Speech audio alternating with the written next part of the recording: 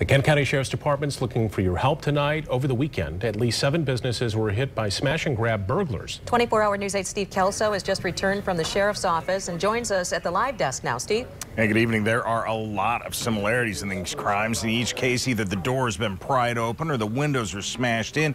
In any case, the bad guys are in and out in a matter of minutes. Police today released security cam images of the crooks in action.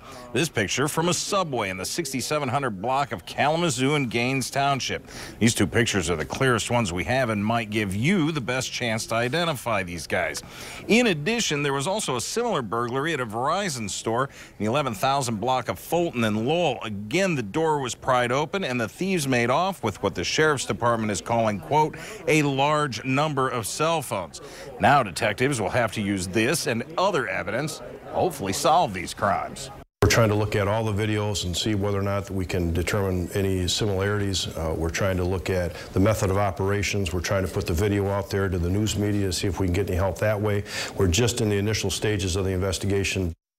Captain Kelly also tells me this afternoon that there were similar burglaries in Granville, Walker, and Wyoming over the weekend. Now all of those agencies in the process of comparing their notes. At the live desk, Steve Kelso, 24-hour News 8.